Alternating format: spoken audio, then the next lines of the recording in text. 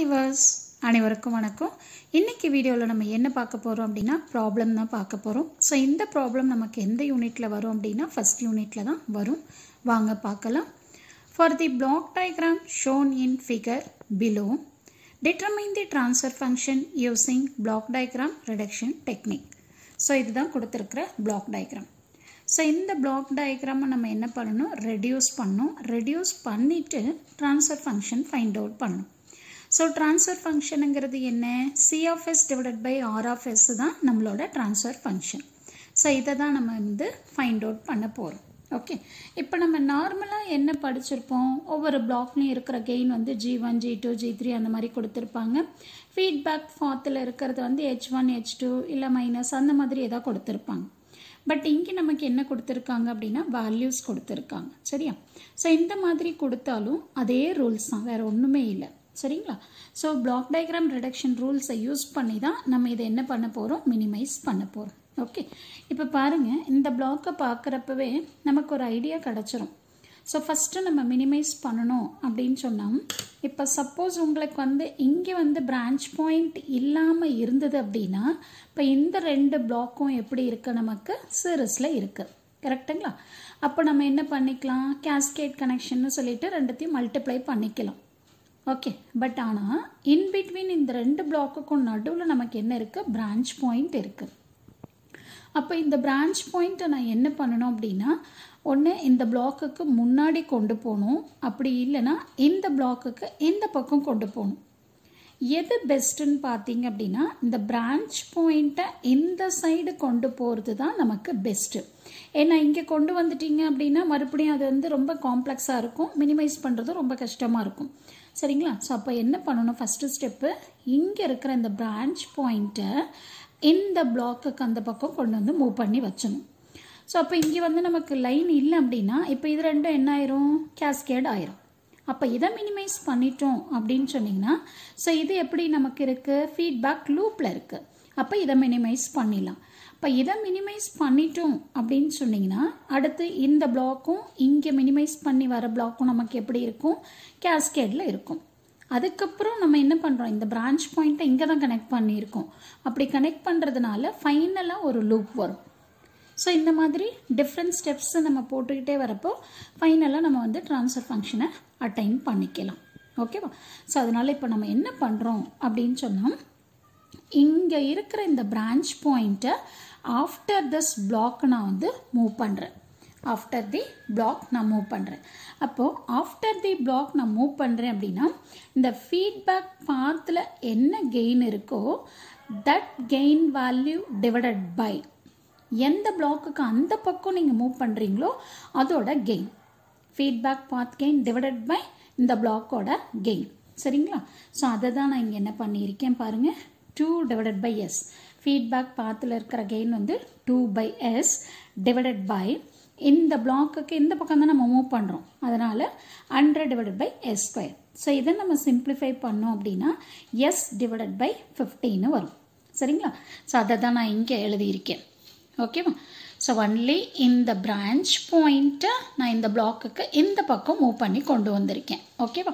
So பாருங்கள், இப்போ இந்த பிரான்ச் பாயிண்ட் எங்கே வந்துருச்சு, இங்கே வந்துருச்சு. அப்போ இங்கே இருக்கிற கெயினோட வேல்யூ நமக்கு மாறி இருக்கும் பாருங்கள், எஸ் டிவைடட் பை 50. இந்த எஸ் டிவைடட் பை 50 எப்படி வந்ததுன்னு நான் உங்களுக்கு இங்கே சொல்லியிருக்கேன். கரெக்டாக? சரி, இப்போ பாருங்கள், இப்போ இந்த ரெண்டு பிளாக்கும் நமக்கு எப்படி இருக்குது, கேஸ்கேடில் இருக்குது. தட் இஸ் சீரிஸ் கனெக்ஷனில் இருக்கா. அப்போ சீரிஸில் இருக்குன்னா நம்ம என்ன பண்ணணும், கெயினை மல்டிப்ளை பண்ணிக்கணும். ஓகே, அப்போ மல்டிப்ளை பண்ணிங்கன்னா என்ன வரும் பாருங்கள், 20 × 100. அப்போ இது 2000 வரும். Divided by S square × S + 5. So அதை தான் நான் இங்கே போட்டிருக்கேன். 2000 divided by S square × S + 5ன்னு போட்டுட்டேன். ஓகே, அடுத்து நான் இப்போ என்ன பண்ணிக்கலாம் அப்படின்னா இந்த லூப்பை, தட் இஸ் இது வந்து நெகட்டிவ் ஃபீட்பேக். ஸோ அப்போ இதை நான் என்ன பண்ணிக்கலாம், மினிமைஸ் பண்ணலாம். ஓகே, ஸோ இது எப்படி மினிமைஸ் பண்ணுங்க, forward path gain divided by 1 + forward path gain × feedback gain. So இது உங்களுக்கு நல்லா தெரியும் எப்படி பண்ணணும் அப்படின்னு சொல்லிட்டு. ஓகேவா? கரெக்டுங்களா? இப்போ அதை தான் நான் இங்கே பண்ணியிருக்கேன். So 2000 divided by S square × S + 5 divided by 1 plus 2000 divided by s square into s plus 5 into feedback pathல இருக்கிற gain 5 divided by s. So இதை நம்ம simplify பண்ணோம் அப்படின்னு சொன்னா நமக்கு என்ன கிடைக்குது பாருங்க. 2000 s divided by s power 3 into s plus 5 plus 10,000 கிடைக்குது. ஓகேவா? அதுதான் நம்ம வந்து என்ன பண்ணணும், இங்கே எழுதணும். ஸோ இதில் நான் இங்கே வந்து பார்த்தீங்கன்னா எஸ்ஸை மிஸ் பண்ணியிருக்கேன். ஸோ நீங்கள் அந்த எஸ்ஸை நீங்கள் இங்கே இன்க்ளூட் பண்ணணும். So 2000 into s. ஸோ இந்த இடத்துல s வரும். கரெக்டுங்களா? So 2000 into s divided by s power 3 into s plus 5 plus 10,000 வந்துருச்சு. ஓகே. ஸோ இதுக்கப்புறம் என்ன ரிடக்ஷன் பண்ணலாம் பாருங்க. இந்த ரெண்டு பிளாக்கும் நமக்கு எப்படி இருக்கு, கேஸ்கேடில் இருக்கு. அப்போ இது ரெண்டுத்தையும் நம்ம மல்டிப்ளை பண்ணலாம்.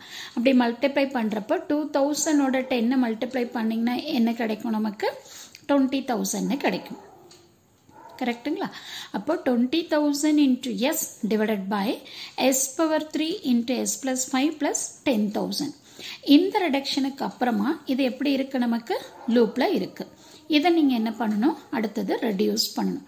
இது negative ஃபீட்பேக்குங்கிறதுனால forward path gain divided by 1 plus forward path gain into feedback gain. Okay. So இதை வந்து நீங்கள் என்ன பண்ணலாம் அப்படின்னா, ஸோ நான் அப்படியே 50 வச்சுக்கிட்டே நான் ப்ராசஸ் பண்ணி கொண்டு வந்திருக்கேன். ஸோ லாஸ்ட்டாக எனக்கு என்ன வருது, இதுதான் எக்ஸ்பிரஷன் வருது. So 20,000 s into 50 divided by 50 into s power 4 plus 250 into s power 3 plus 20,000 s square plus 5 into 10 to the power of 5 வருது. நான் இங்கே எதுவுமே சிம்பிளிஃபை பண்ணாமல் அப்படியே போட்டிருக்கிறதுனால எனக்கு இந்த எக்ஸ்பிரஷன் வருது. நீங்கள் என்ன பண்ணலாம் அப்படின்னா, இப்போ நியூமரேட்டர்லேயும் 50 இருக்குது, டினாமினேட்டர் 50 இருக்குது. அப்போ நீங்கள் வந்து நியூமரேட்டர் டினாமினேட்டர் ரெண்டும் 50ஆல் டிவைட் பண்ணி கூட நீங்கள் இதை இன்னும் சிம்பிளிஃபை பண்ணிக்கலாம். இல்லை அப்படின்னா நீங்கள் என்ன பண்ணலாம், இந்த இடத்துலையே கூட நீங்கள் சிம்பிளிஃபை பண்ணிவிட்டு பண்ணிக்கலாம். ஸோ இந்த 0 அடிச்சிட்டு, ஸோ இந்த 5 டேபிளில் மினிமைஸ் பண்ணிங்கன்னா நமக்கு என்ன வரும், 400ன்னு வரும். சரிங்களா? அப்போ நீங்கள் என்ன பண்ணிக்கலாம், இங்கேயே நீங்கள் என்ன பண்ணலாம், 20,000 s divided by denominator term cancel ஆயிரும். ஸோ அதனால் நான் அதை கன்ஸ்ட்ரக்ட் பண்ணிக்கல. ஸோ அப்போ என்ன வரும், s power 3 into s plus 5 plus 10,000 plus இந்த டேர்ம் இதை கிராஸ் மல்டிப்ளை பண்ணிங்கன்னா இது வரைக்கும் வரும். நான் அதை எழுதிட்டேன். அடுத்து நமக்கு என்ன இருக்குது பாருங்கள், ப்ளஸ் 400s into sன்னு வரும். அப்போ நம்ம இங்கே என்ன எழுதிக்கலாம், 400 s ஸ்கொயர்னு எழுதிக்கலாம். கரெக்டுங்களா?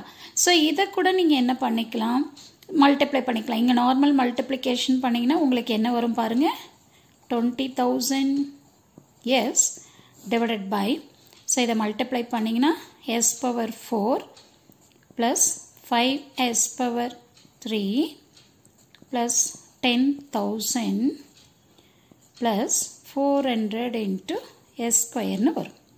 ஓகேங்களா? ஸோ இதே தான் இந்த ஆன்சர். இப்போ நீங்கள் என்ன பண்ணலாம், இப்போ மேலேயும் கீழேயும் நீங்கள் 50ஆல் டிவைட் பண்ணிங்கன்னா உங்களுக்கு 50 கேன்சல் ஆயிரும். அப்போ இங்கே என்ன வரும், s power 4ன்னு வரும். இங்கே என்ன வரும், 5 into, பிகாஸ் நீங்கள் என்ன பண்ணுறீங்க, 50ஆல் டிவைட் பண்ணுறீங்க. சரிங்களா? 50ஆல் டிவைட் பண்ணுறப்போ 5 into s power 3ன்னு வரும். ஓகே. அடுத்து வந்து பார்த்தீங்கன்னா இது வந்து 50ஆல் டிவைட் பண்ணுறதுனால 400 s ஸ்கொயர்னு வந்துடும். இதையும் நீங்கள் 50ஆல் டிவைட் பண்ணுறப்போ 10,000ன்னு வரும். இதே ஆன்சர் தான் இங்கேயும் வரும்.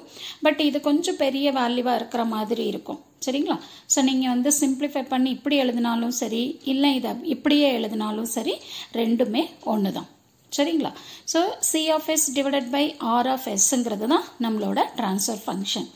இதில் நம்ம பண்ண வேண்டிய விஷயம் என்ன அப்படின்னா, என்ன வேல்யூ கொடுத்துருக்காங்களோ அந்த வேல்யூவை அப்படியே எடுத்துக்கிட்டு பிளாக் டயக்ராம் ரூல்ஸ் அப்ளை பண்ணி நம்ம இந்த ஸ்டெப்ஸை வந்து ஃபாலோ பண்ணிக்கிட்டே வந்தோம் அப்படின்னா நமக்கு ட்ரான்ஸ்ஃபர் ஃபங்க்ஷன் கிடச்சிரும்.